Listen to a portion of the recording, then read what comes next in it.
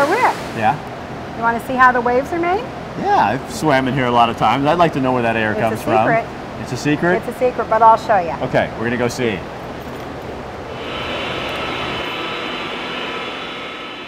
This is the boiler room.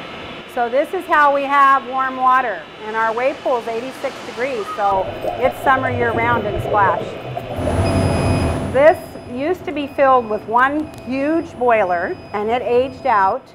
And with the bond election that our taxpayers supported for us, we were able to replace it with 3 condensing boilers that are much more energy efficient. Ultraviolet light. What does that mean? What that means is that all the water that goes into the pools passes by that ultraviolet light, and it is a sanitizer. It's one of the best sanitizers that exists currently. We used to have a lot more odor in here, and people didn't like it because of the smell of chlorine. Now with this, you don't have that anymore.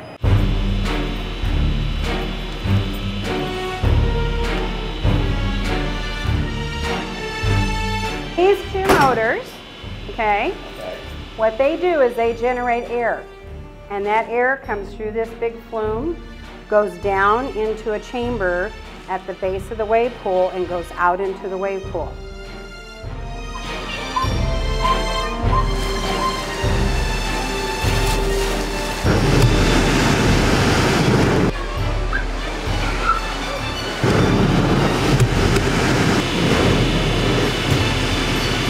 I mean, this door is literally moving like this because the machine is on, the air is pushing. We can't open this door right now.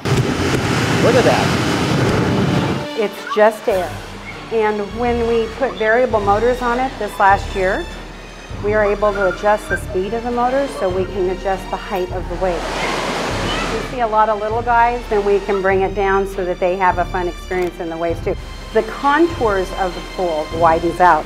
That's why we have rolling waves down here, and then it goes to surf at the other end. It is cutting edge. It's a lot of fun.